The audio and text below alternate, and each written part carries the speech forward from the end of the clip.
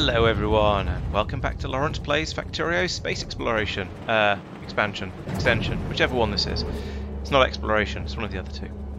So, you join me just as I've launched the second dry dock assembly component. That's going up in the rocket as we speak.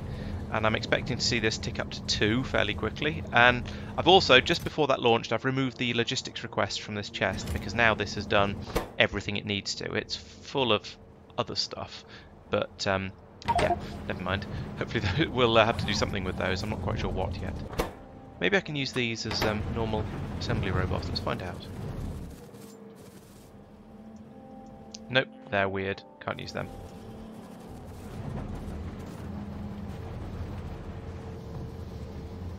Okay, that hasn't increased. Maybe that was actually only the first one. Okay, so what does this still need? It needs those assembly robots back. It needs some more of those. It needs another 30 of them. And actually that's everything it needs. Awesome. I may have jumped the gun slightly there. Sorry about that. Let's request those.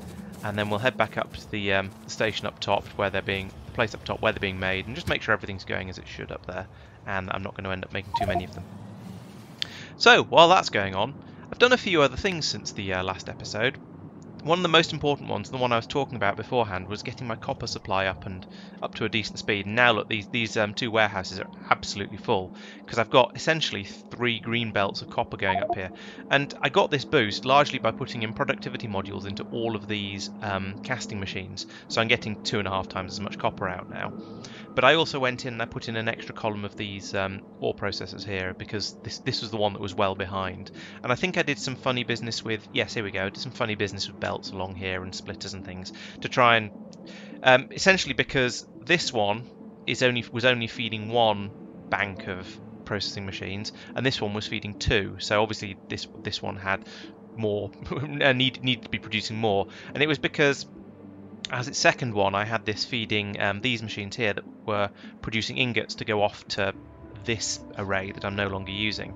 So it was originally balanced, but then I just ended up using significantly more of the actual just straightforward plates. So I've gone in and I've messed around with that basically by yeah, it's mostly productivity modules, but also I've used these belts to pull some of what I'm producing down here into this one as well, and then prioritise the stuff coming from the bottom array. So that sorted that out.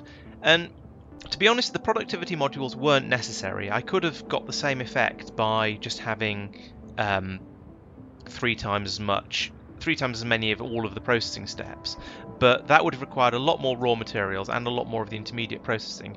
So I decided, since power is so easy, it made a lot more sense to have it to use the modules, even though it does boost the amount of power I end up using. And as you can see, I've still got plenty of power available, even though at the moment my assembly machines are using massive quantities of power, and that's because they're the things that've got most of the modules in. Okay, other things I've been doing. Well, as part of the space expansion, I needed to have specifically I needed to have the large solar panel 3, which is what's being made in this machine here. So I've got large 3 and small 3 here. So I've got 1 being made, then 2, then 3 is being passed up the chain as normal. And conveniently, the different sizes require exactly the same input components, so I've just stacked the 2 of them up like this. It's nice and easy. I haven't bothered with small because I haven't needed them yet, but if they're the same again, then I can just stack them in along the top of there as well. I could also, if I decide I need more solar panels being made or being made more quickly, again I can put in another row, making more advanced ones. And at some point, now I've got 1,000 of these, I might consider upgrading some of my solar arrays like this one.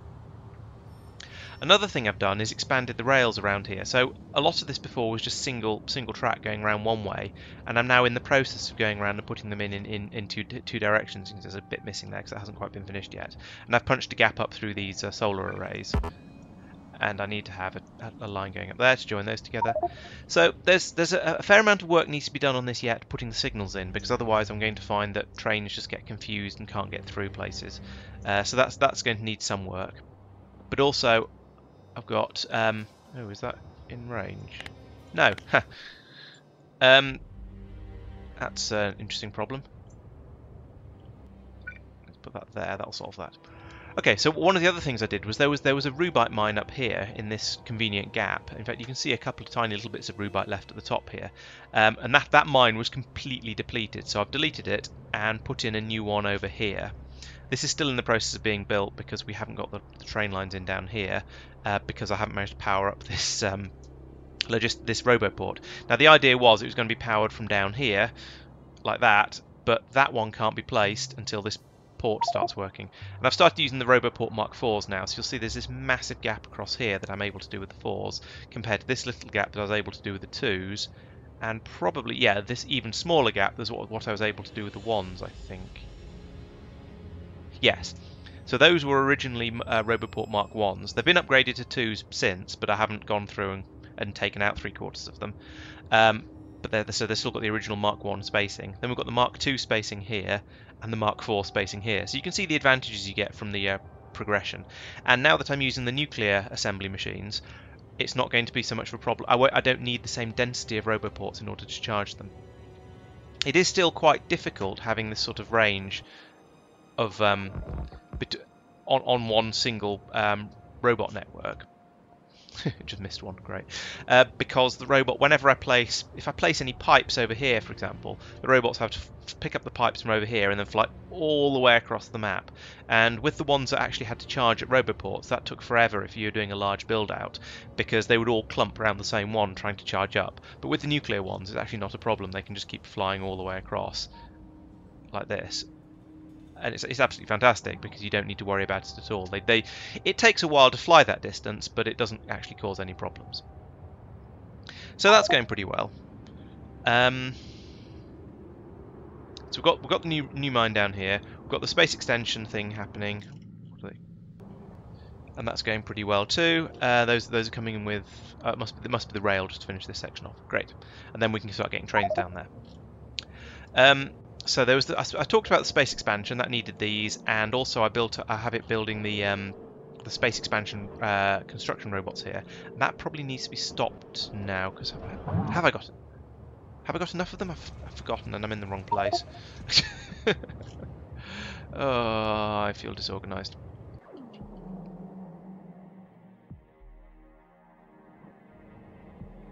No, I do still need more. Okay, so that should still be running. What does it take in and what does it put out? Okay, it takes these Mark IVs, which should be... Why are you not being built? What are you missing? Oh, you're missing these green brains that are coming around at a relatively slow rate. And they're slow because... I think they're just slow because they take quite a long time to build, so that's okay. I don't mind that.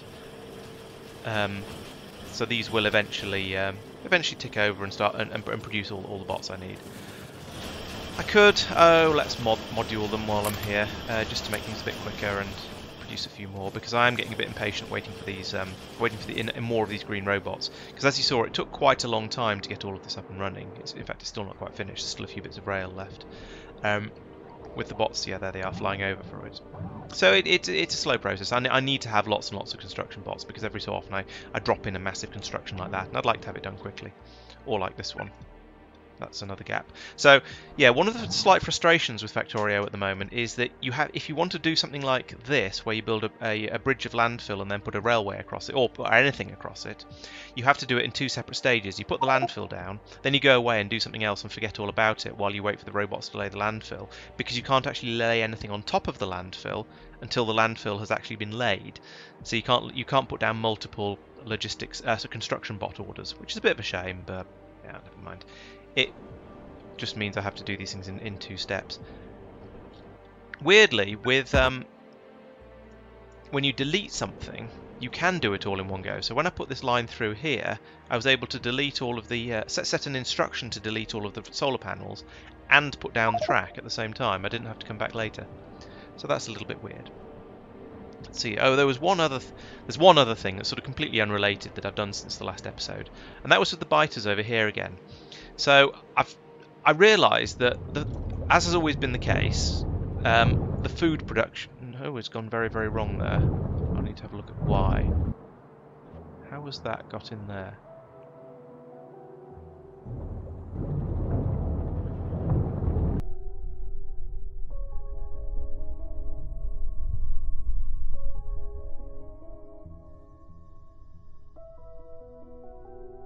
That's clogged up, so I'm going to need to go in and clean that out. But I was having problems with food production, and I wasn't producing the food quickly enough. And I realised that basically the part of the problem was that I was turning food into medium biters using this and these. And then I was going, oh, I've got more medium biters than I need, and dumping them into the back into the food production facility here. And that's a massive waste of food, because essentially you end up turning 2 food into 1 food. That's not productive.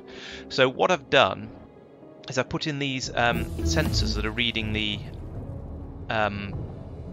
belts, and then feeding the instruction over to here. So essentially this bit of the this piece of belt here will only run when this one doesn't have any crystals on it. So once this system starts to back up, which means I don't need any more crystals coming through, then it will turn off the food supply to over here, and therefore the biters will stop being produced. However, something's gone strange here. Yeah, I've got too many biters again. I'm going to need to go in and work out why. I probably need to have the same thing going on here.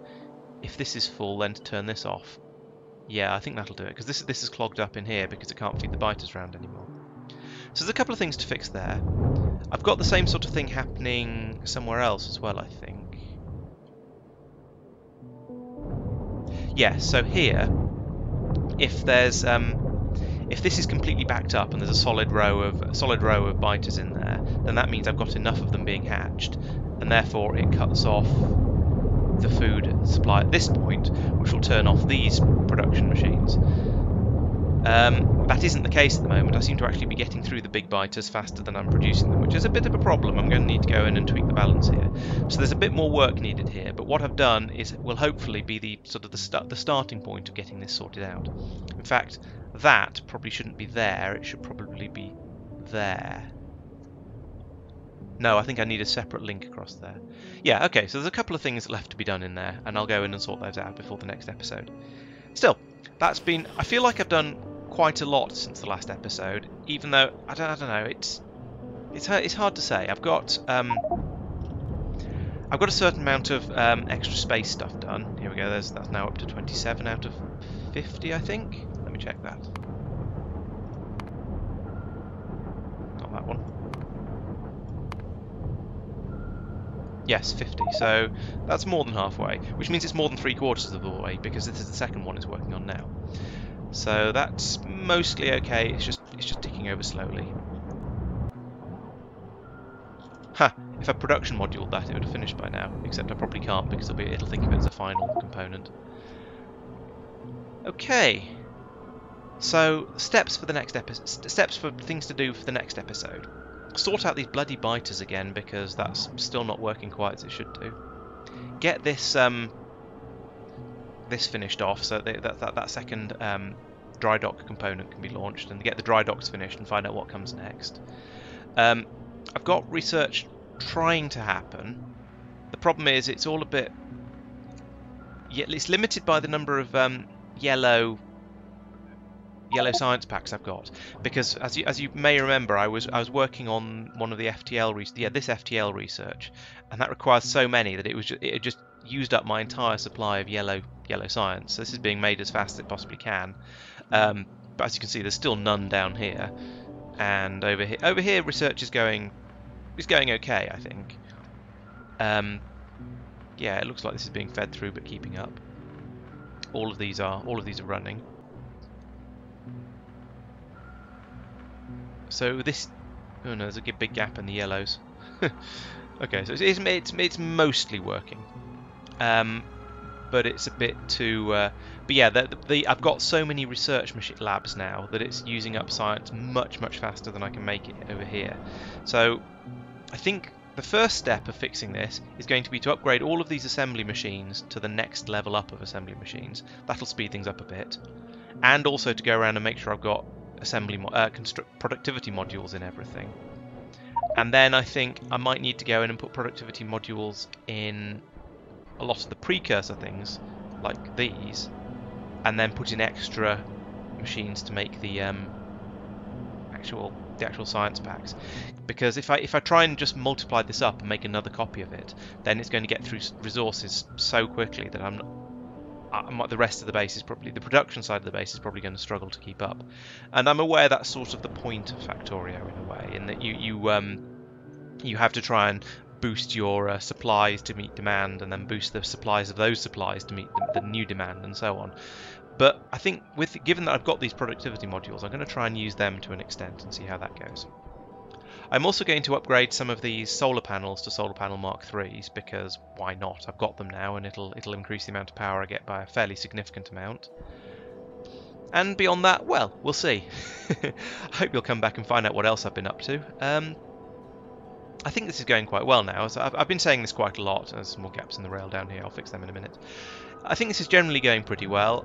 I'm making inroads into space expansion, but there's quite a long way to go, and those FTL research topics are going to be difficult. I mean, you've got the 2 million yellow here, then 2 million yellow and red, 2 million yellow, red and blue, and oh my god, all the way up until it requires just 2 million of absolutely everything.